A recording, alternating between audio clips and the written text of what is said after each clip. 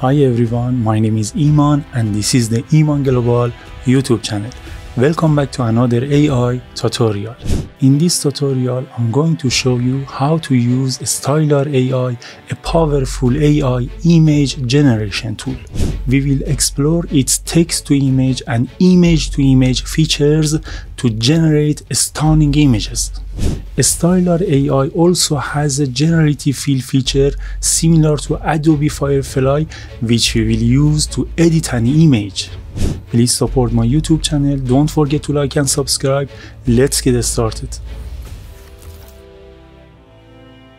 Don't miss these incredible images, all brought to life by the power of Stylar AI. Stylar AI is revolutionizing the way we create and experience art. Take a look at these stunning examples. The future of art is here. Stylar AI is a new AI that empowers users to generate and edit images in creative ways. It's also an online image editor. This tool has a text-to-image capability and can turn your ideas into images based on text prompts. Using image-to-image capabilities and machine learning, Stylar AI can transform ordinary images into artistic masterpieces. Stylar AI's goal is to simplify the digital image design process through an intuitive interface and natural language processing. One of the key features of Stylar AI is the wide range of internal artistic styles that can be applied to images with just a few clicks. There are 3D styles, pixel styles, pastel styles, and other options for changing the style of photos. Stylar AI also supports drag and drop composition, high-resolution exporting, and conversational language prompts for advanced customization.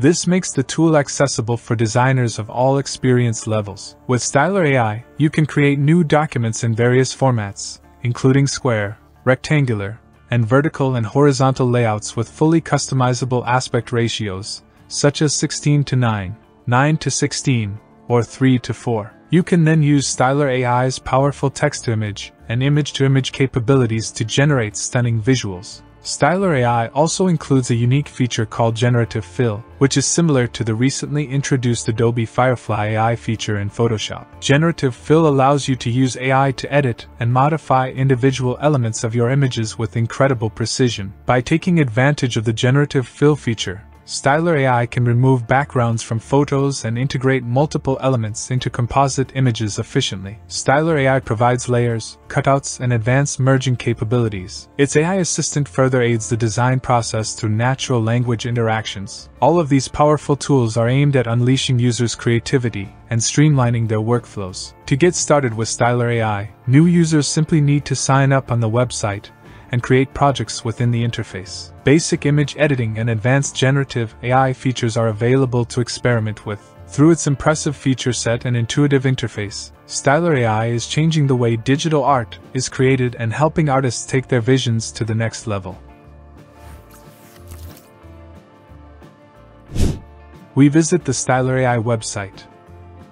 This website is an artificial intelligence styler that has a lot of useful information about its features on its homepage. Be sure to review it. We create a free user account and log in. In the Style Library section of the Stylar website, various styles are seen and categorized by a number of tags.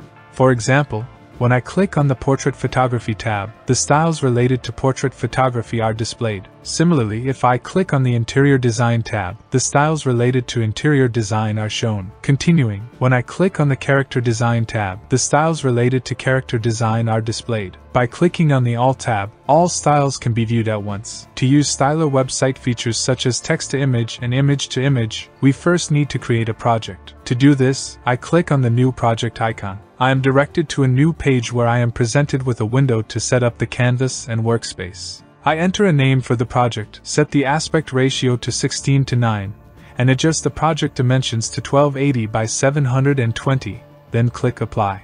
If this window doesn't open for you or closes during work, there's no problem. Click on the name and dimensions of this page in the top section of the site, and the project settings window will reopen, allowing you to make any necessary changes. In this drop-down list, you can adjust the project's zoom level. In the free account, you are given 200 free tokens, which is a considerable amount. This credit is valid for 1 week, after which it will be recharged. The next recharge date for your account is also listed alongside the credit amount and tokens. On the top left of the site, there's an icon for Move to relocate items on the canvas. a hand icon to move the canvas, an AT icon to insert text into the project. On the Stylar website, we can transform our ideas into images using artificial intelligence. To convert text to an image, I click on the Text to Image button. In the next step, in the Choose a Style section, I can select a style from the available options to base the text-to-image conversion on. In the following prompt section, I type my ideas in text format. I have prepared a prompt beforehand and paste it by right-clicking and selecting the Paste option. Now I click on the Stylarize button. After a short while, thumbnails of 4 images generated based on the prompt are displayed. By hovering over these thumbnails, I can see the images in a larger size and review them. I select these thumbnails and then, by clicking on the Place on Canvas button, these images are added to my workspace. On the top right, we have a panel called Layers, similar to what exists in Photoshop, for managing layers. There's an eye icon next to each layer for toggling visibility. This way, we can review the images of each layer. By selecting each layer, an important toolbar is activated with tools such as Select, Background Removal, and Generative Fill, which I'll explain how to use later. First, with the eye icon, I activate the layer I want to save. With the Export button, I can save the image of the selected layer. By clicking on the file type list, I can choose between JPEG and PNG image formats. In the Upscale section, a drop-down list is provided to increase the image size, up to twice the size in the free panel. However, for an increase of 3 and 4 times the size, you need to upgrade and use paid panels. In the free account, watermarks are added to images, and to remove them, you need to upgrade and use paid panels. After that, I click on the Export button, and now the image is saved, and I can review it. I want to share some helpful tips with you about writing a prompt.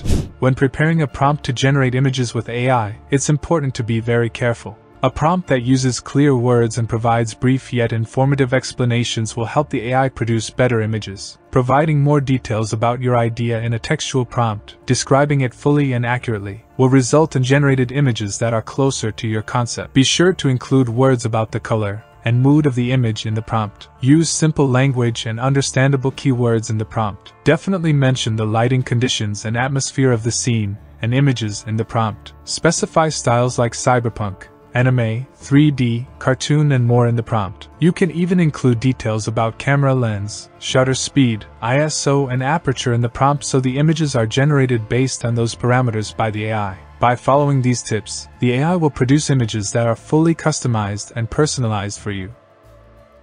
In this tutorial, I intend to create an image with a specific style or, in other words, apply one of the Stylar styles to the text-to-image process so that the image is generated based on that style. To do this, I click again on the Text-to-Image button. The previous prompt is still in this section. I can either use the previous prompt or write a new one. I click on the Choose a Style option and select Paper Cutout from among the styles. With the Style Intensity parameter, I can change the intensity of the selected style using the slider. I increase it. Then I click on the Stylarize button. After a short while, new images are generated for me based on the Paper Cutout style. When I hover over the thumbnails, I see the images in large size. I choose whichever I prefer. By clicking on the Place on Canvas button, they are added to the Layers panel and the workspace. By toggling the eye icon, we can view and browse the images in the workspace. Right-clicking on each layer reveals various options such as duplicate, delete, save, and more. I select the layer I want to save. I click on the Export button. In the File Type section, JPEG is selected, and I set the Upscale section to 2x to increase the image size.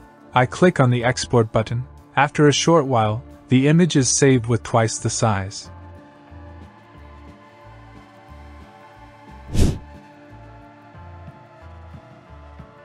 In the image-to-image process, we can alter all elements present in an image, even changing the style of an image to forms such as cartoons, anime, 3D, and more. First, I click on New Project. In the next step, in the Settings window, I enter a name for the project. I set the aspect ratio to 16:9. I input dimensions 1280 by 720 in the Canvas Dimensions section, and then click on the Apply button. A new workspace is created. I click on Import Image button. I select an image from the hard drive and then upload it. After a short while, the image is uploaded and displayed on the workspace. I click on the Image to Image button. In the prompt box, by clicking on Auto Prompt, the AI Stylar analyzes the image and converts its content into text. If I'm not satisfied with the prompt text, I can click again on Auto Prompt to generate a newer explanation about the image. I can also manually type the prompt text. I increase the structure match parameter. This refers to the ability to adjust how closely the generated image matches the original composite input in terms of visual structure and elements. The algorithm can tune how similar the output image is to the input in aspects like object placement, colors, and overall composition. This allows the user to control the level of accuracy and detail in the generated image compared to the visual structure and content of the input. In the Choose a Style section, I select a style from the list that I want the new image to be generated based on. I choose Delicate Aquarelle. I click on the Stylize button. After a short while, thumbnails of the new images are displayed. I hover over them and the images appear larger. I select Desired Images. I click on Place on Canvas button and the images are added to the workspace. By toggling the visibility icon, I can compare the new images with the original image. By right-clicking on each layer and selecting the Delete option, I remove unwanted layers and images. I click again on the Image to Image button. In the Choose a Style section, I select Paper Cutout. I click on the Stylize button. After a short while, new images are created. I hover over them and the images appear larger. I select Desired Images. I click on Place on Canvas button and the images are added to the workspace. By toggling the visibility icon, I can compare the new images with the original image. By right-clicking on each layer and selecting the Delete option, I remove unwanted layers and images. I keep the layer that I want to be saved visible.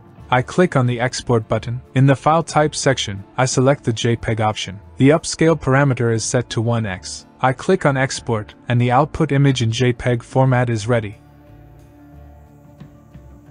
In Stylar AI, there's a feature called Generative Fill, similar to what exists in Photoshop, allowing you to edit and modify all elements of an image. This makes Stylar AI a very powerful online image editor. I click on New Project. In the next step, in the Settings window, I enter a name for the new project. I set the aspect ratio to 16:9. I input dimensions 1280 by 720 in the Canvas Dimensions section, and then click on the Apply button. A new workspace is created. I click on the Text to Image button. I've prepared a prompt beforehand. In the prompt box, I right-click and paste it.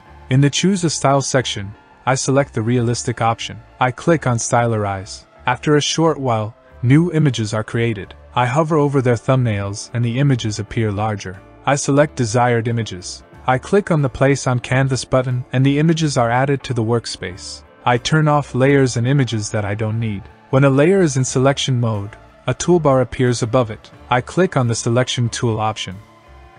I select the mouth area in this image for modification. After selection in the new toolbar, I choose the Generative Fill option. A new box opens to input the prompt. Type in any changes you want to occur in the selected area. Here, I enter the word smile to change the mouth expression to a smile. I click on the Generate option. 4 new images are generated. By clicking on their thumbnails, I review them. Unfortunately, the images and changes were not satisfactory. I click on the Refresh option to generate new images. 4 new images are generated again.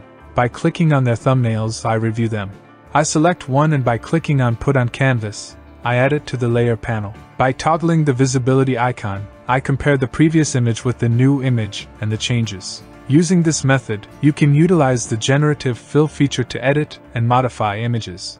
I hope this tutorial helped you discover some cool things about Stylar AI.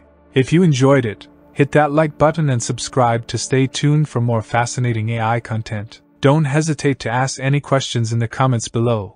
I'm here to help. Thanks for watching, and see you next time for another AI adventure. And remember, the future of AI is bright, and we're all part of it.